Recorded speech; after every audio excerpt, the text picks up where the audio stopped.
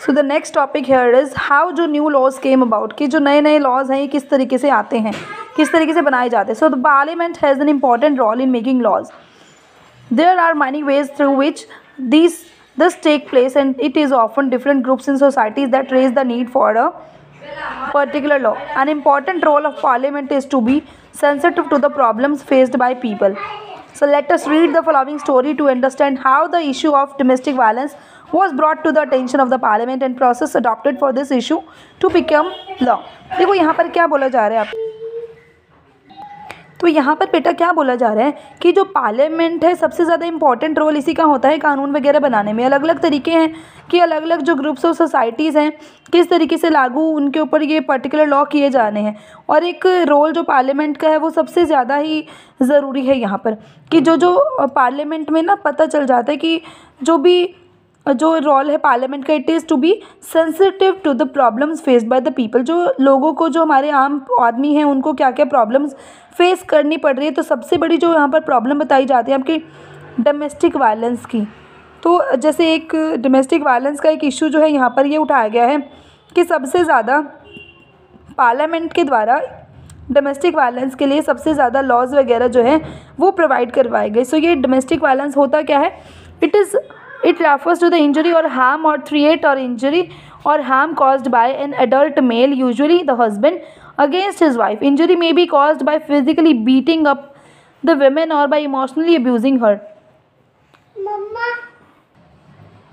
Abuse of the women can also include verbal, sexual or economic abuse. The Protection of Women from Domestic Violence Act 2005 extends the understanding of the term domestic to include all women who live or have lived together in the shared household with the male member who is perpetrating the violence.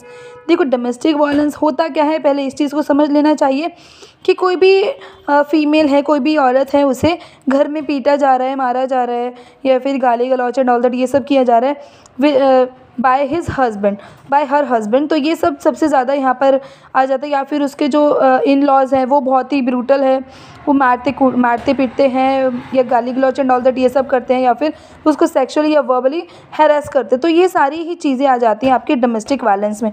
तो इसके लिए एक 2005 में एक act जो है वो पास किया गया था, और जिसके थ्रू ये डोमेस्टिक वायलेंस है क्या इसको समझा जाए और किस तरीके से मेल मेंबर्स को ट्रीट करना है अगर वो डोमेस्टिक वायलेंस में इंडल्ज होते हैं. तो ये सब चीज़ें यहाँ पर बताई गई थी.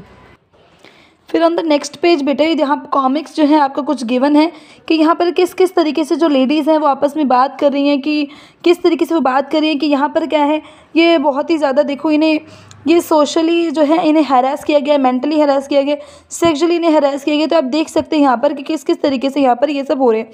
So public hearing and all that ये सब चीज़ें आप रीड करके आएंगे. आज ये सब चीज़ें आपने रीड करनी है और नेक्स्ट क्लास में हम इन चीज़ों को डिस्कस करेंगे.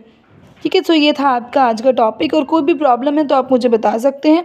वीडियोस पूरी देखा करो ताकि आपको सारे जो टॉपिक्स है अच्छे से समझ में आ जाए.